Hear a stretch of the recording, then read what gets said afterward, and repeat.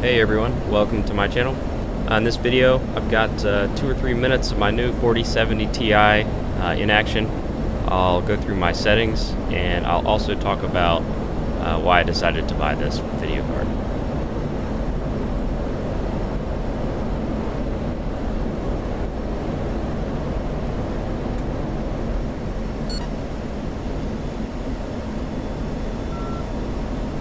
So you'll notice now the card's getting in the mid 60s, lower 70s over the city. This is kind of the lowest performance that I'll see in flying around in the environment. This is over the Syria map, and as you can see, it's up above 80 now. So the card really does pretty well. I cranked the settings up as high as I could to where I kind of get down into that 60s, 70s range over like the toughest terrain for the card to render, and then that ensures that you know, it never gets so bad that it gets choppy, and also, as you can tell now, it's maxing out at 100 frames per second. No issues with those settings. So I'm going to walk you through those settings here in just a minute or two.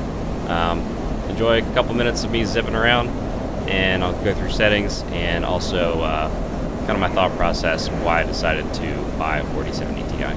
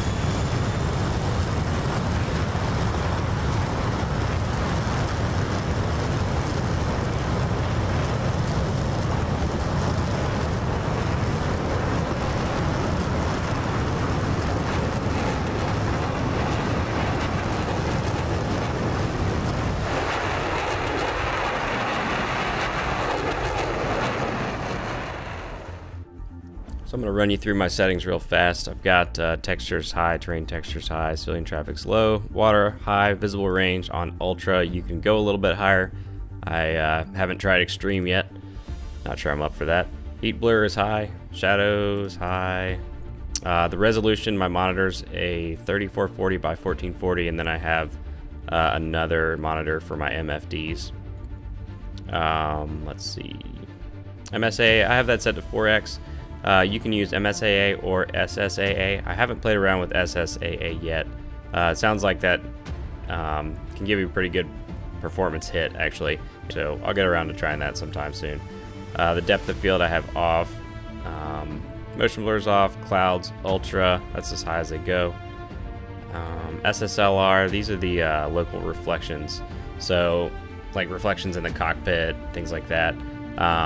When you have a bunch of aircraft around, like on the deck of the carrier, that can give you a pretty big performance hit. I leave it on. And then SSAO, this is the ambient occlusion, which I have no idea what that is, but I turned it on. Alright, clutter, grass, forest visibility. I pulled these two back a little bit, and I also pulled back preload radius. I noticed that my memory on my computer was maxed out with those cranked all the way up at close to the 32 gigs of RAM that I have. So I pulled those back a little bit just to give me some room. Anisotropic filtering, 16x, you want that all the way up. There's very little performance hit with it, and it does help the picture quite a bit. So I'm going to walk you through my thought process and why I decided to pick up a 4070 Ti. The main reason is I needed an upgrade. I built my DCS rig probably in 2016, 2017. Somewhere in that range. I used the best stuff I could buy at the time, and I really don't regret doing that. It's you know, I've gotten several years of use out of this thing, and I'm throwing another card in it, and I'm going to get a few more years out of it. But the specs are an i7 8700K, which I've since overclocked. Let's see, 32 gigs of RAM, and then I had a 1080 Ti that I bought new. So I was looking at used stuff. I was looking at the 30 series cards. Never could quite get myself to pull the trigger. One big reason I decided to buy the 4070 is they are available now. You can get them for MSRP all day long. Brand new card, 3-year warranty.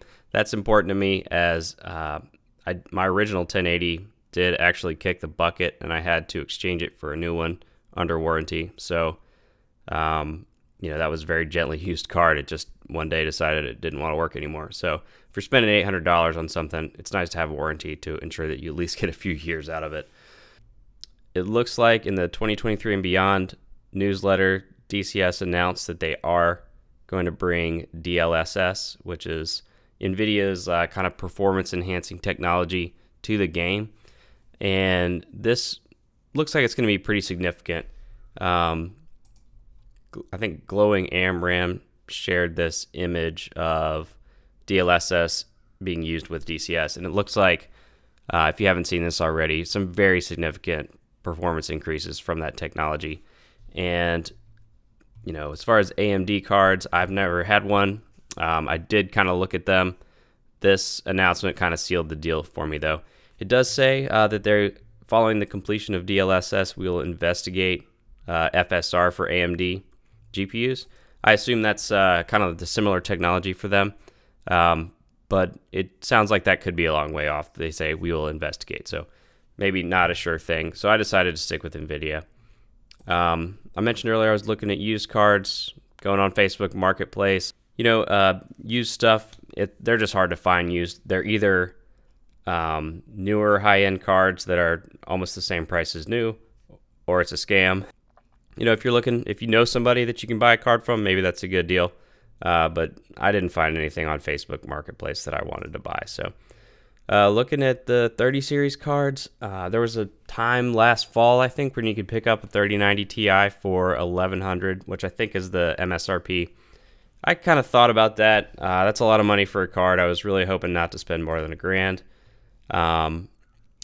Those deals are gone anyway. Here's a new 3090 Ti. It looks like $1,800 for new, used $1,150. Great cards, but very expensive still. All right, so the 4070 Ti actually looks like it stacks up really well compared to that 3090 Ti. So this is a 16 game average, 1440p. This is by the Hardware Unboxed YouTube channel. Looks like the 3090 Ti actually kind of loses slightly to the 4070 Ti. I use 1440p. I noticed at 4K they did another one. It looks like the 3090 maybe have a slight edge on the 4070. So they're comparable in performance. They kind of swap back and forth depending on what game you're playing or resolution. All right, and finally, one reason I decided to get the 4070. The 4070 is a lot more efficient. If you look up here, the power of this thing, 4070 is using 258 watts. The 3090 is using 438 watts to give you the same frames per second. That actually is kind of a big deal to me. My power supply is 750 watt, and with the 3090, it looked like I may have had to upgrade that power supply. Whereas the 4070, no problems, plugs right in, no issues there. And another reason is just all that heat. I'm not sure, I can't remember what the 1080 draws, but that thing would heat up the room after 2 or 3 hours of playing DCS. So more efficient is definitely better.